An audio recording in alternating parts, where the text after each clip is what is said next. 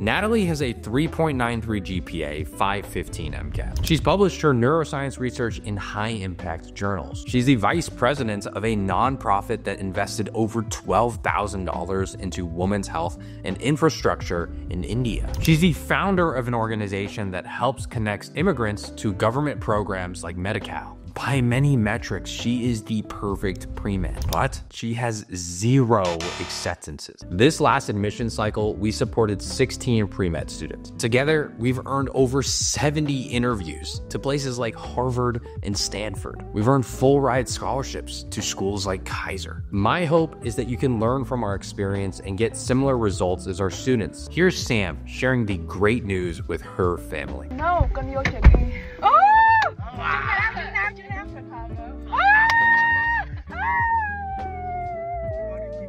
I want the same for you. I've helped thousands of pre-meds get into medical school over the last 7 years, and I'm still learning. Natalie is one of those 16 students. She hasn't earned a single acceptance. I'll share the 3 lessons I learned from our students' results. You'll see everything from their interviews to acceptance rates. And because I'm learning just like you are, I'll ask a former admissions committee member at Duke what she thinks. Part 1. Student results. Here we have 16 students for a total of 74 interviews. And when you take a look at each individual student, you'll see that there are clear tiers. The highest tier of students have anywhere from 7 to 10 interviews. The middle tier has somewhere between 2 to 4 interviews, and the lowest performing tier of students all have at least 1 interview. If it's your first time and you feel overwhelmed, you're not alone. And of course, you'll want this to be your one and only time applying. And so we have to be obsessive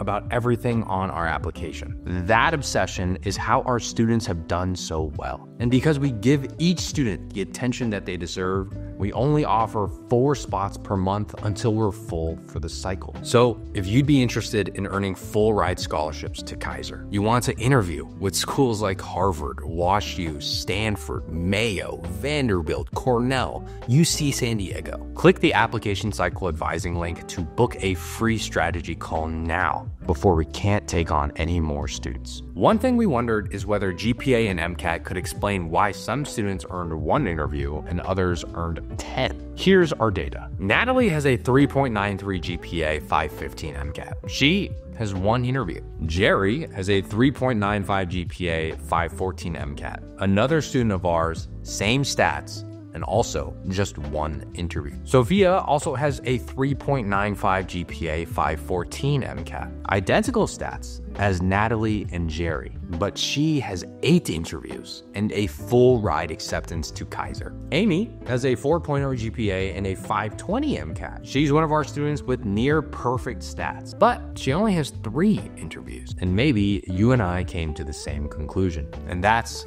lesson number 1, that GPA and MCAT capture some of the results, but don't explain all of them. To fully understand these results, you'll have to look past the GPA and MCAT. You'll have to read real extracurriculars and see actual personal statements. And you can on our application database. I have 8 full medical school applications that have been accepted to schools like UCSF, USC, and UC San Diego. In fact, my own application that got me into UCLA with no gap year is on that database. And I just collected 25 brand new applications. These include the 16 from this current cycle, so you can know exactly what is working right now. These pre-meds earned full ride scholarships to WashU, Vanderbilt, and Kaiser. To be the first to see them, join our community of over 11,000 pre-med. Click the application database link in the description box below now. Next, I wanted to look at pre-med medical school fit. You hear this concept all the time. And so I looked at where our students received interviews. Take a look at Sophia. Here are all of our interviews from 1 through number 74, and I'm gonna go ahead and filter for Sophia. I want you to take a look at Sophia's interviews. CDU, Wayne State, Kaiser, UCSF, UCI, Georgetown, UCLA, UC San Diego,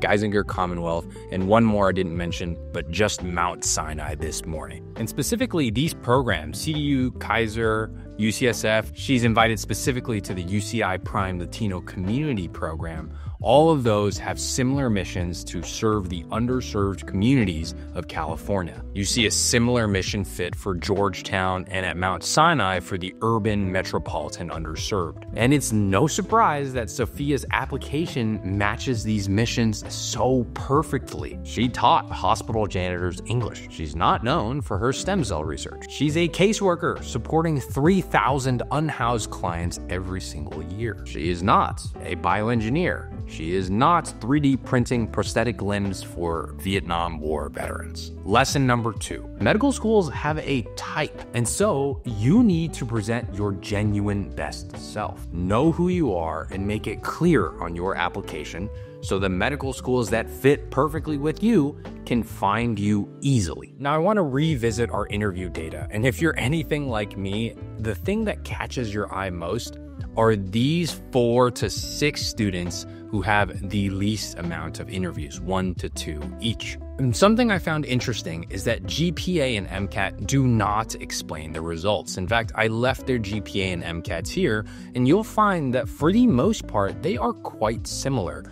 A 3.9 or high 3.85 GPA with strong MCATs in the 514 to 516 range. When they submitted their primers, don't explain it. And while there isn't one thing that all 6 had in common, there is one thing that 4 of them have in common. Let's see if you can piece it together. During the application cycle, Jerry accepted a promotion to become the head medical assistant at his vascular surgery clinic. Tasha experienced some family health issues and burned out for a couple months during the application season. Harry took the MCAT 3 times in 6 months. First, his testing center had a software bug and everyone had to reschedule. Then, during his second exam, his glasses snapped right in half. He couldn't see a thing. So what do all 3 of these students have in common with Natalie? They all submitted secondaries 40 plus days after receiving them. And without late submissions, we see that our acceptance rate jumps to 83%. Lesson number 3. Submit high quality secondaries early. Late submissions may tell medical schools that you're not that interested. Now, even though our acceptance rate is 83%, here's what we'll improve to hopefully get to 100% next cycle. I've helped thousands of premeds for 7 straight application cycles. If you're applying, you only want to do it one last time. And making the wrong decisions ultimately leads to your rejection from medical school. On average, medical school acceptance rates are 40%. For our students who apply on time, we're double that at 83%. If you're applying to medical school in the coming year or 2, it would be an honor to support you. But because we work so closely with students, we do have a strict cutoff on how many we support. Click the application cycle advising link below now before we're full. Part 2, our mistakes. Natalie has great stats. She's world-class at advocating for under-resourced populations that are traditionally overlooked by healthcare. Her letters of recommendation are strong. Maybe it was that we submitted her secondaries late, but I'm always looking for what we can do better. And to help, I spoke to a friend of Premed Catalyst, Dr. Linda Shezek. So this is my conversation with former Duke Admissions Committee member, Dr. Linda Shezek. And she too is pretty puzzled on how Natalie's cycle turned out. Dr. Shezek shares, I agree it is puzzling. Just on the numbers alone, one would expect them to get some attention. But if I were to say anything, I think I would have loved to see some forward-looking statements. Statements about how continued growth and how they wanted to develop more. Then I would have gotten a sense for how well they would have fit in at the program where I worked. But truthfully, she admits that this is a little bit of a stretch for her. I wish I had more to say.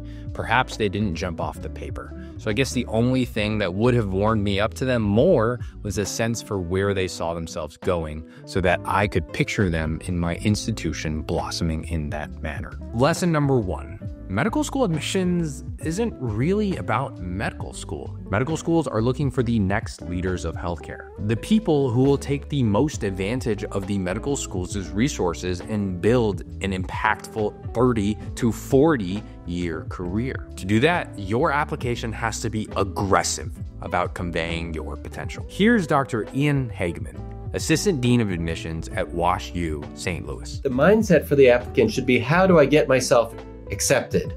How do I bring my